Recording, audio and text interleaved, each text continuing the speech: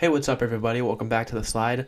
With the NFL season getting kicked off Thursday night, with the Buccaneers defeating the Cowboys 31-29, I decided I wanted to go through this week's games and give you my picks for who I have winning each game. So let's get into it. Starting off, the Eagles are heading to Atlanta to play the Falcons. I like the Falcons in this game. I think the Falcons' offense is a little too high-powered for the Eagles' defense, and I don't think the Eagles are going to have that good of a season anyways. That being said, I don't think the Falcons are anything special either, but I do think their offense, like I said, is too good for the Eagles.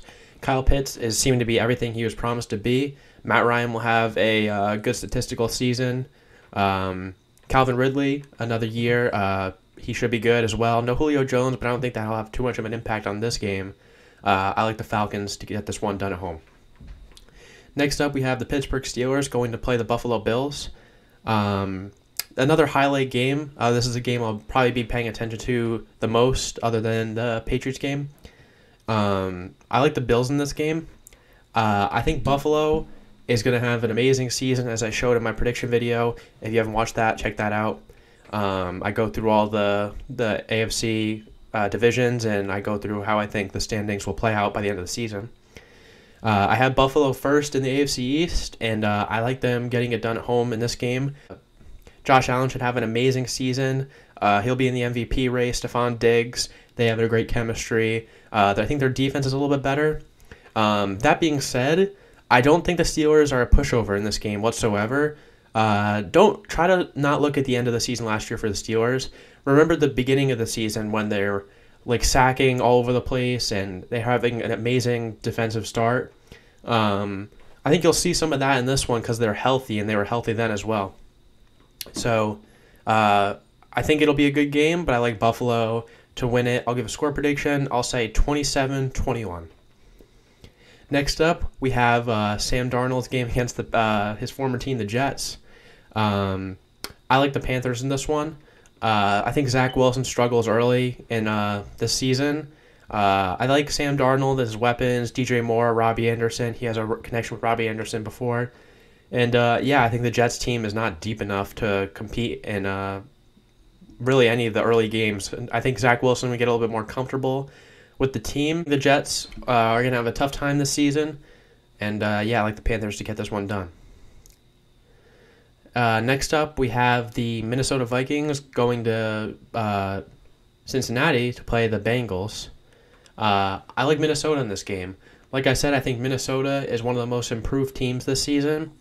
And, I think that the Joe Burrow will have... Although I did think Dak would have a problem coming back, but he really didn't, I do think it'll be more of a factor for Joe Burrow. That bad offensive line, it will be a factor as well. And, look for the Vikings to run a lot this game. I think it'll be pretty low scoring. But, Next up, we have the 49ers at the Lions. This game I don't really have a lot of personal investment in. I think the 49ers will do what they need to do, get this win. The Lions don't have a lot of promise this season. Jared Goff, I'm not really high on him anyways. So, should be an interesting season for the Lions fans. I believe this also is another dud. Jacksonville at the Texans. This game is going to be a mess. I think I would look for this game to be turnover heavy. I do like Jacksonville, though. Trevor Lawrence's first start, that's always interesting to see. First round pick in his first game. I think he'll play okay, and I think the Texans' struggles will help him quite a bit. Next up, I think this is going to be a really good game. The Seahawks going to play the Colts. The Seahawks are favored in this game, but this is a game I would stay away from picking the spreads for. I think this one could get a little messy. It's 2.5. This is basically just picking a winner. And I think the Seahawks are going to win. I think Russell Wilson will have a really good early start to the season like he always does. But I do think this Colts team is pretty good as well. I think Carson Wentz will surprise a lot of people with the season he has this year. And, I think the Seahawks, DK Metcalf, Tyler Lockett is always efficient in the red zone. Russell Wilson's obviously amazing. The backfield concerns me a little bit for the Seahawks, but I don't think it'll be too much of a problem. I think the Seahawks will get this win. Next up, we have the Cardinals going to play the Tennessee Titans. This game I'm really torn on. I still don't really have an idea in my head of who I think is going to win this. Kyler Murray, another year in the Cardinals system. I think he'll be a little bit better this year, but I also think he'll still have some trouble, really moving the chains. I think their offense will be a little bit slower this year. They have a win-now mentality with J.J. Watt. I don't know if their future is super promising, but if they're going to get it done, it's going to be this season. But I do like the Titans in this game to win pretty handily. Next up, it's the hardest game for me to pick this week. It's the Chargers at Washington. I think this game is going to be a problem for people picking it. It should be super close. Chargers offense versus the Washington football team's defense. It should be a great matchup. Justin Herbert in his second year, it's exciting. Chase Young in his second year is exciting. I think Washington has some offensive problems, and that's why I'm going to go with the Chargers in this one to get it done. Next up, we have the Browns at the Chiefs. Chiefs obviously losing the Super Bowl to the Buccaneers by a large margin. And I think they come out with a different mentality this season. I think they got humbled in the Super Bowl, quite frankly.